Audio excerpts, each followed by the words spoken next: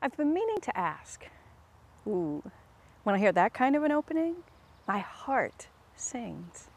Have you? Have you been thinking of me? I've been meaning to ask can mean so many wonderful, inviting things. It can mean I've been thinking about you. It can mean I'm curious and I care. As our worship series enters its second half, we move from the curious opening, where are you from, deeper to where does it hurt? Now we move to the possible call for action, or maybe a plea for inaction.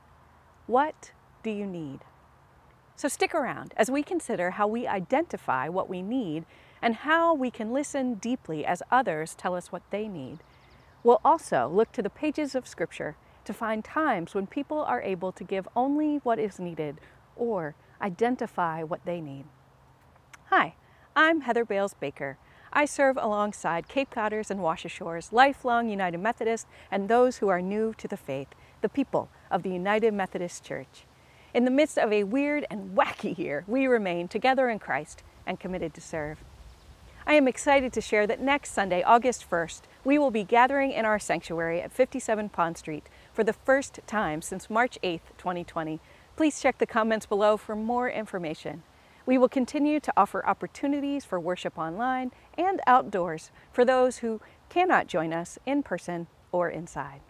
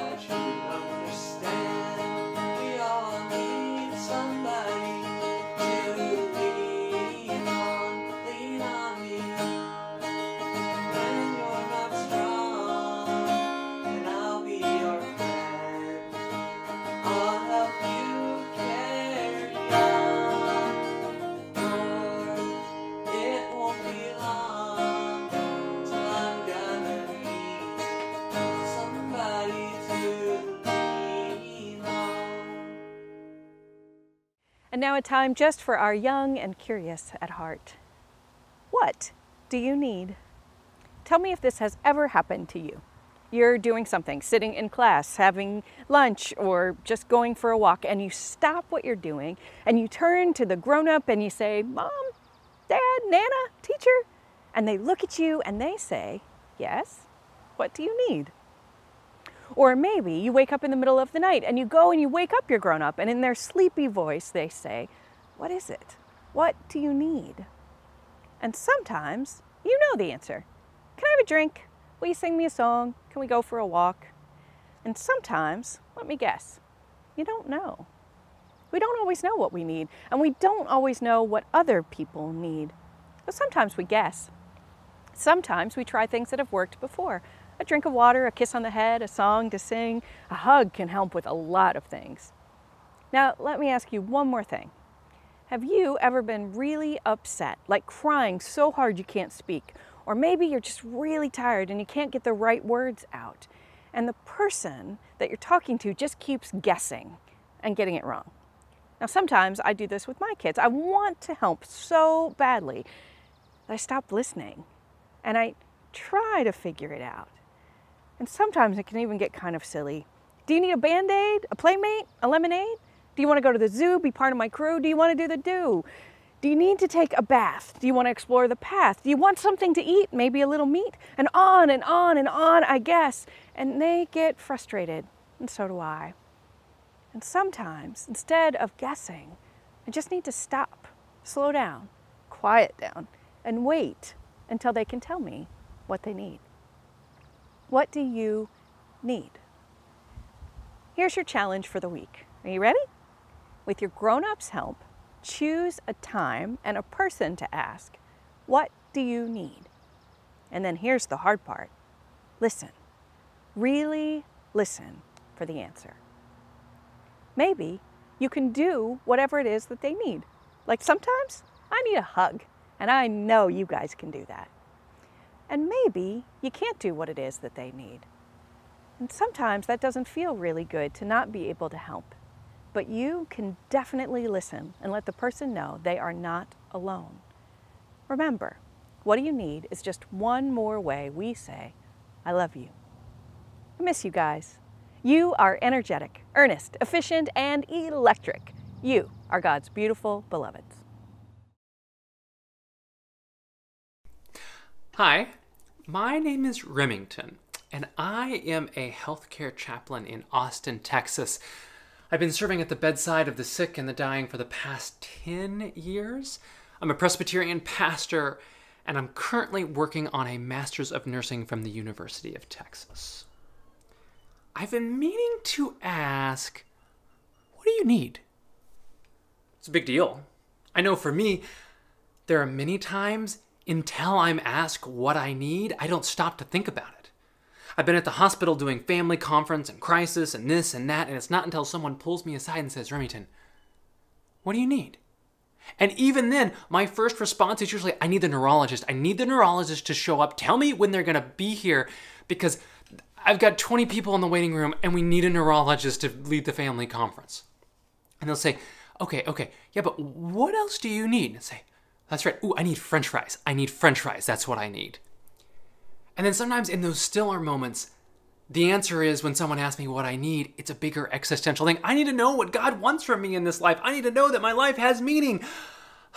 I need to know that my child's going to grow up healthy and do good in the world. And I need to know that I'm loved and I'm safe. And they look back and they say, oh, I just kind of going to the cafeteria here. I can do the fries. But thanks for sharing the rest of that. When we ask people about their needs, it's a really special thing. I would say it's even a sacred thing because it can connect us into a relationship with one another. Because on both sides of the question, the one asking the question and the one receiving the question, there is intention and consent. So if I'm the one asking, what do you need? I'm putting myself in a place where I don't know what you're going to say. Now, of course, I can sort of bracket it. So, hey, I'm running to the kitchen. Do you need anything? And then they can answer. And what I'm telling them is, if there's something in the kitchen, I will grab it for you. If it's not in the kitchen, I'm not getting it. That's not on the table of things that you can tell me that you need. But it can also be a very broad, just tell me, what do you need? What do you need? And I don't know. So it is an act of faith and curiosity and respect when I offer that to somebody else. Now, as the person who is asked that, I also have a choice. I get to say, yes, no, maybe. I can choose to enter into this relationship. I can choose to respond. And then I get to choose the level of vulnerability and the depth and the breadth to how I respond. So if I'm feeling safe and secure and it's someone that I know loves me and cares for me and I'm in the right place, I may respond with a whole litany of things. Everything from, these are the things that I need from the kitchen when you go get them, to these are the existential desires and longings of my soul. Everything in between. And I think that's the really special part about leaning into one another and offering ourselves to listen. Because sometimes the thing that they want is not found in the kitchen. It's not found in the French fries. It's something that can't happen. I can't heal your parent who's been in that bed for 2 weeks. I can't fix overnight a systemic system that oppresses folks. And so sometimes all I can do is witness the fact that you have this need, and I can hear it and I can hold it and be another person who knows that you have that need. And while, yes, we want the systemic issues with oppression to be wiped away, we want this inbreaking kingdom, we want things to be beautiful and wonderful and safe, and we want folks to have health and well-being and all the good things. But sometimes we're just not in a place to be able to do those. But it can't stop us from stepping in with intention and faith, to lean in and to connect with one another and to ask, what do you need? Amen? Amen. How many of you have ever had a bad day and found someone offering you unsolicited advice? How many of you have ever had a bad week and had someone rush in with dozens of suggestions for you for how you might fix things, as if you hadn't thought of that before? We've all been there, and we've all done it. It is part of our humanity. Our scripture reminds us today that often, in the face of hurt, what people really need is not a list of advice or solutions, but the simple presence of love. So let us pray to God, acknowledging that we are works in progress and that relationships always come with mistakes and confession. Let us pray. Gracious God, sometimes life feels like cooking with flour. It looks like it should be easy, but we always make a mess. This is particularly true when it comes to our relationships. We so desperately long to say the right thing, to be the right thing, to find the right solution that we overstep the line. Forgive us for assuming the place you fill. Forgive us for imagining that we and all our humanity could possibly fix all the hurt in this world. Instead, give us the grace and the strength to stand by our loved ones in their moments of need, to witness their hurt without trying to fix it. You are God. We are not. Teach us how to be a friend. Teach us how to ask, what do you need? Teach us how to point to you. Gratefully we pray. Amen. Family of faith, no matter how many times you have spoken without listening, assumed without knowing, offered without asking, or rushed without waiting, you are forgiven. God knows your desire and your intent. God knows when we try and miss the mark, and God surrounds us in grace. So hear and believe the good news of the gospel. Every day is a new day for love. We are claimed. We are forgiven. We are invited into relationship. Thanks be to God for growth and grace that knows no end. Amen. As you hear our scripture today, we will again practice Visio Divina, praying with our eyes, pondering the image as the Spirit speaks through God's Word and the artist interpretation. Our first piece, a digital painting with mixed media collage, is titled Break Open by the Reverend Liesl Gwynn Garrity, inspired by Job 2, verses 11 through 13. Liesl writes, "The day my grandmother died, my mother-in-law called. My grandmother died peacefully in old age, and yet my mother-in-law knew the significance of her loss. She knew how my grandmother had helped raise my sister and me when our mother died when we were young. She knew that my grandmother was the matriarch of my large extended family, and that her death would usher in a new reality for us. She knew that my grief for my mother, well worn and familiar, would bleed into this new unfamiliar grief. She knew that losing my grandmother would feel like losing a parent all over again. I missed her call, but she left a voicemail. Softly, her voice message began, 'Liesl, I just heard about your Nana.' Then her voice cracked. She sighed and she began to weep. After a few moments of weeping quietly, she found her words again. 'Anyway, I love you. Call me if you want to talk.' I don't remember much of what others have said to me in the fresh fog of grief, but I will never forget that. In a way, she didn't need to ask me what I needed. Without assumption or question, she simply entered into my pain and joined me there. Her profound act of solidarity gave me a great comfort when little comfort was to be found. In this image, I wanted to evoke the emotional impact of rending one's clothing in solidarity with someone who is hurting. While this ancient cultural practice might feel curious to us now, I love that it's an embodied way to tear away the armor that guards our own hearts so we can truly show up, tenderly, to join one another in their pain. If you are hurting right now, may this image remind you, you are not alone. God's heart is breaking open for you. Our first reading today is found in Job, chapter 2, verses 11 through 13. Now when Job's 3 friends heard of all these troubles that had come upon him, each of them set out from his home, Eliphaz the Temanite, Bildad the Shuhite, and Zophar the Naamathite. They met together to go and console and comfort him. When they saw him from a distance, they did not recognize him, and they raised their voices and wept aloud. They tore their robes and threw dust in the air upon their heads. They sat with him on the ground 7 days and 7 nights, and no one spoke a word to him, for they saw that his suffering was very great. Our second piece is Paul in Prison by Reverend Lauren Wright Pittman. It is inspired by 2 Timothy chapter 4, 9 through 18. This work is hand-carved blocks printed with oil-based ink on paper. Lauren writes, Paul's actions have returned to him. While in a position of power as Saul, he persecuted people of faith, and now he sits alone at the end of his life, beaten and imprisoned for his own beliefs. It would make sense to me that Paul would be in turmoil, filled with guilt for his former actions, and troubled with resentment. He lists people who have abandoned him, which might have led him to instruct Timothy to write it all.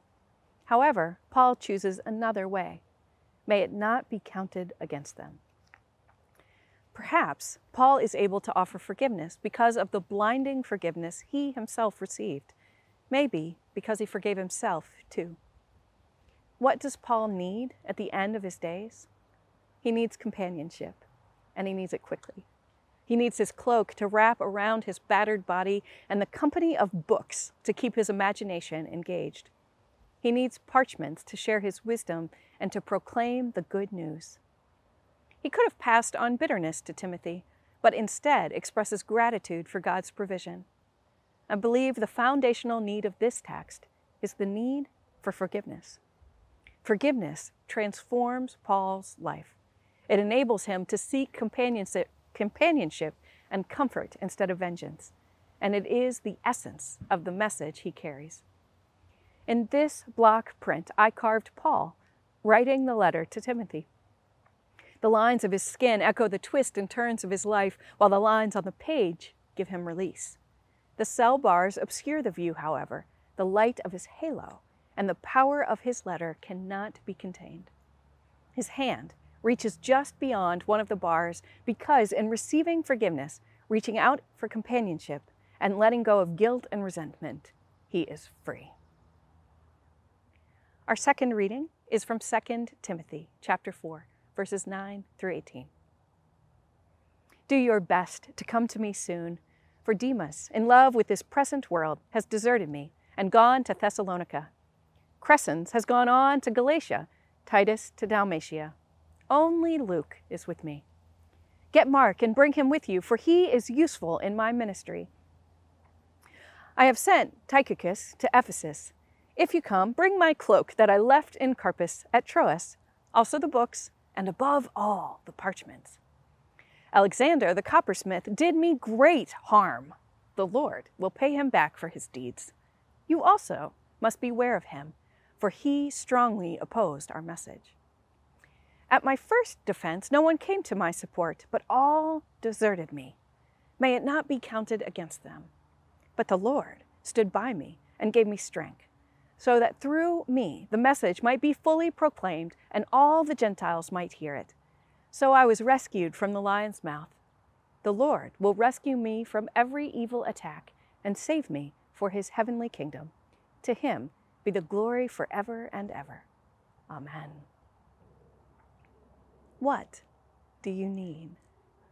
The life and work of a pastor is many things, but it is seldom boring.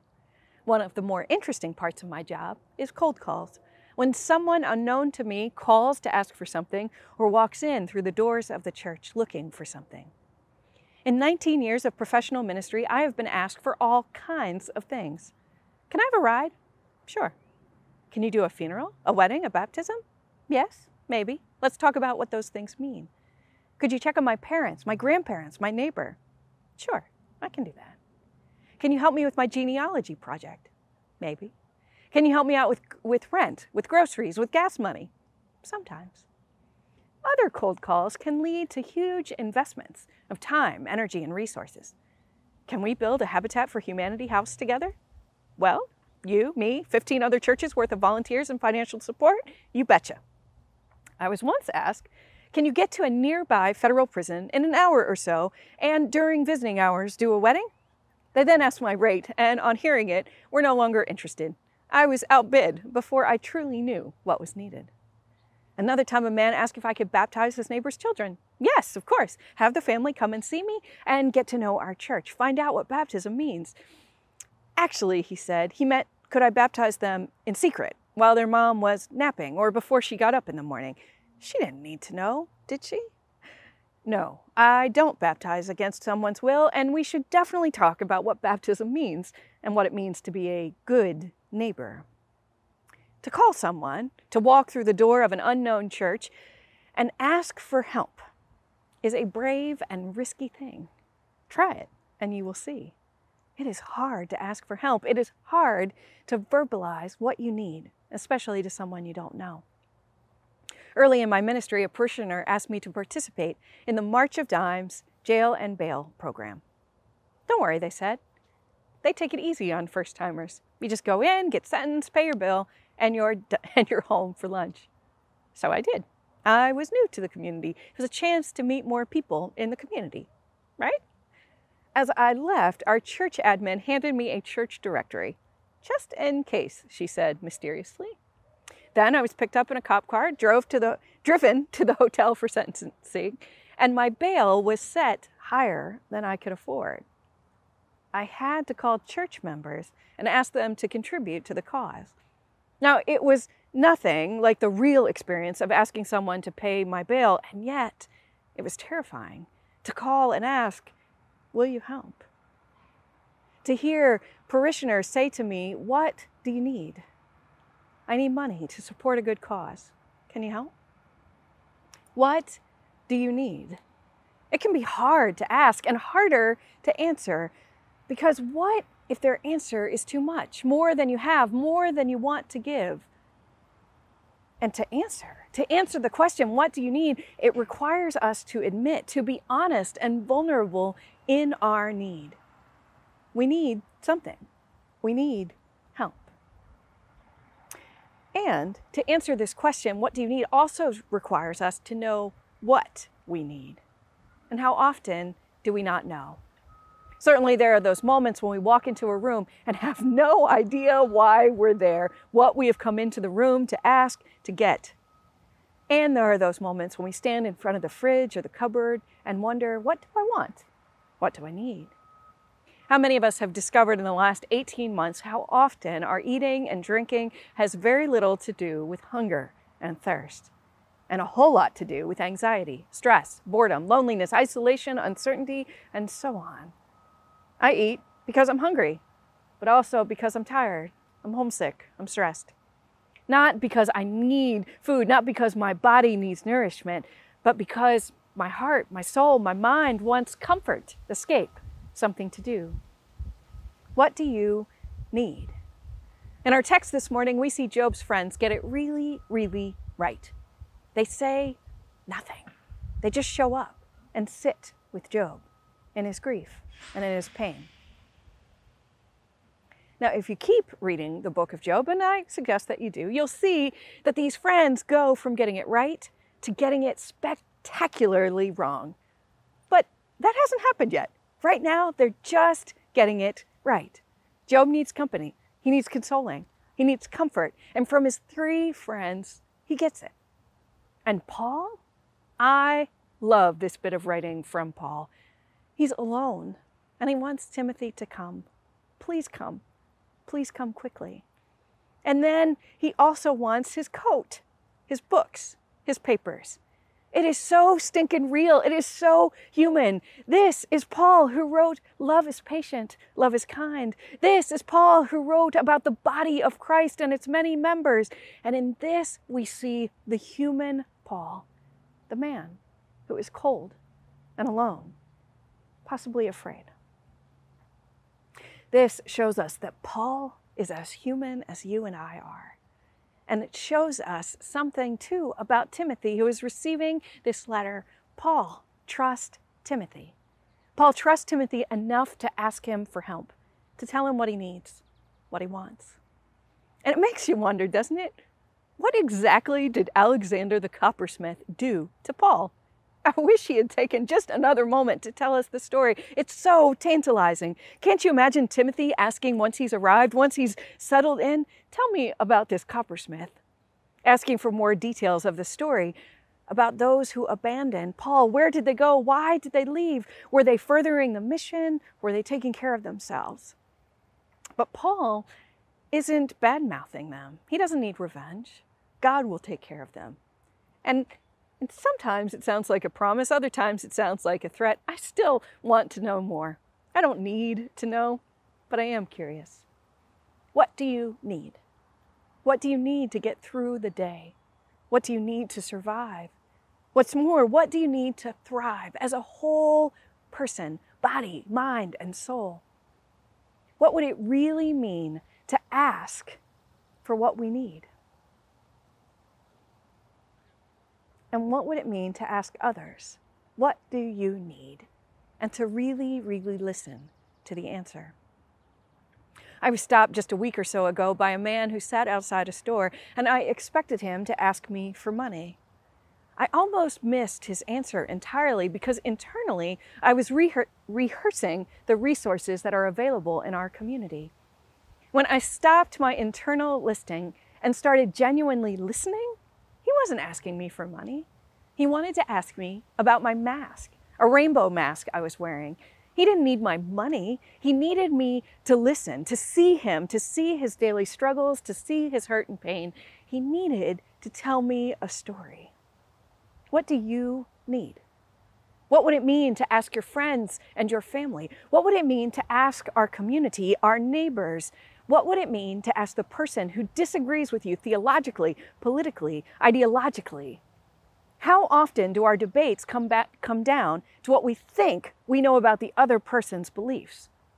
But what if we went deeper? What if we truly asked one another, what do you need? I think we'd find we have so much more in common on a level of need. Like plants, we all need to be fed and watered. We need to be sheltered from the elements.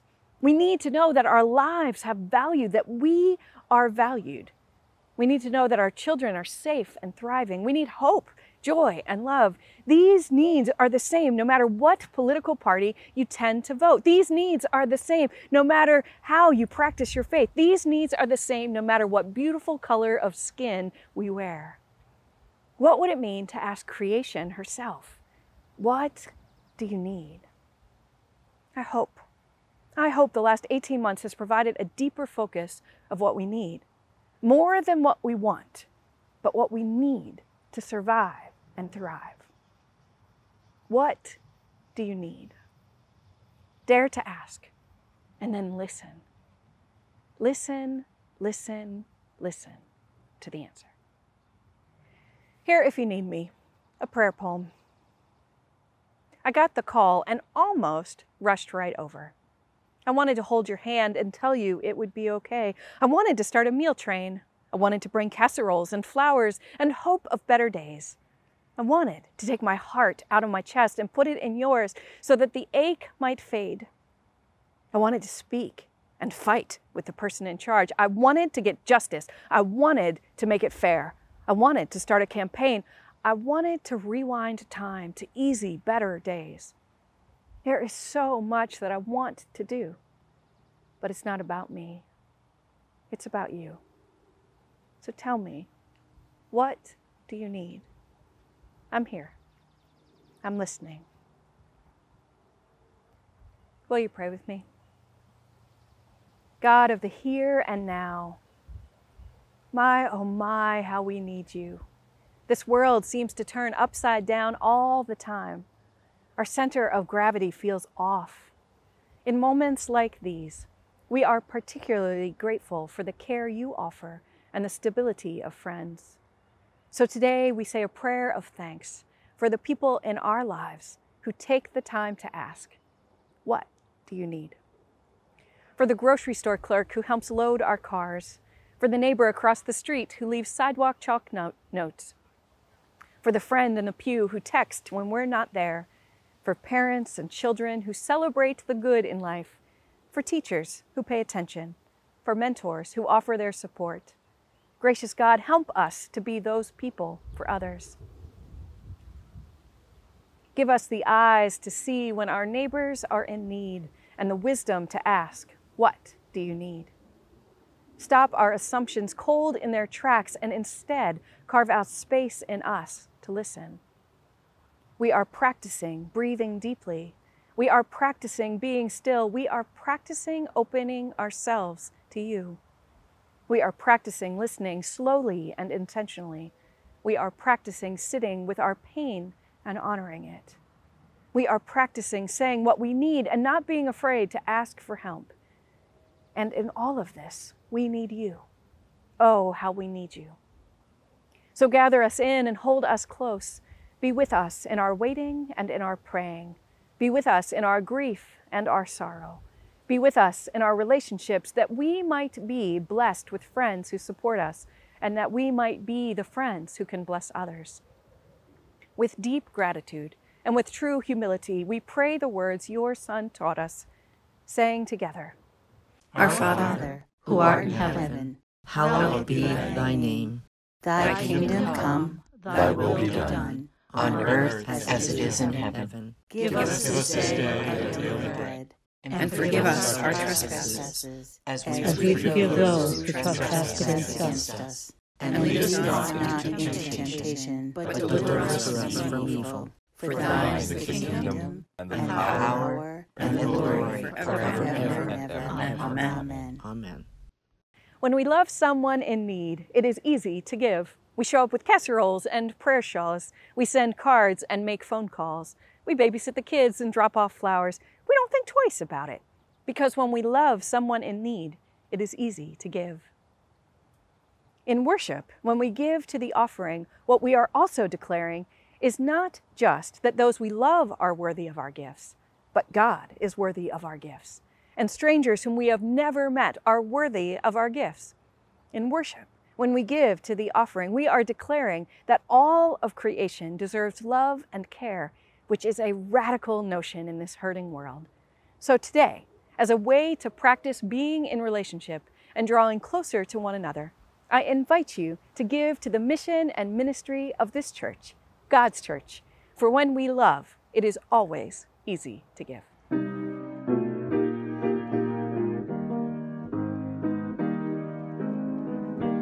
When the storms of life are raging, stand by me.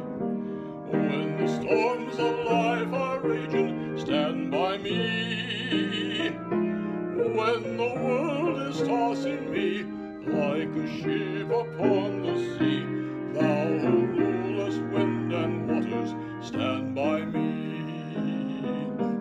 In the midst of tribulation, stand by me. In the midst of tribulation, stand by me. When the hosts of sin assail and my strength begins to fail, thou who never lost a battle, stand by me. In the midst of faults and failures, stand by me. In the midst of faults and failures, stand by me. When I've done the best I can, and my friends who misunderstand, thou who knowest all about me, stand by me. When I'm growing old and feeble, stand by me. When I'm growing old and feeble, stand by me. When my life